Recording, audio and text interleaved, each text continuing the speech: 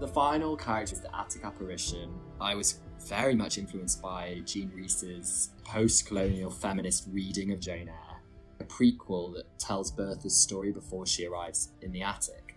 Rochester in the story takes her away from her own country, plonks her in a freezing cold, miserable building, and she goes crazy. I'd had a conversation with Shira, who plays the role in the film, and something that really lasted with me was her politics about underrepresentation within South Asian culture, about colonialism, story of her family.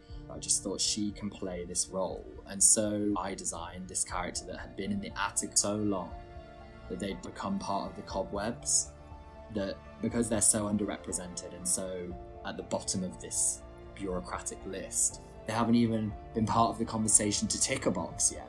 And so I love this character. The look itself is all hand-feathered with this gingham, this sort of liquid ripstop check. How they float in the wind is just so stunning. You have the sense of uniform in there, of the kitchen chef, of servitude to something bigger than you, but actually you're better than that. That cocooned shape, a reference from Leonora Carrington, the surreal artist, a feminist icon, this weird distorted head shape that I loved, and a deliberate lack of focus on the waist. Also showing that that kind of shape is also so beautiful.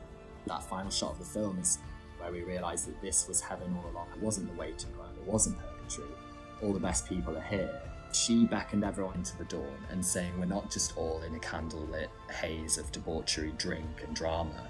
We're also lit by the sun, and we're also warmed by the dawn, and we are at peace.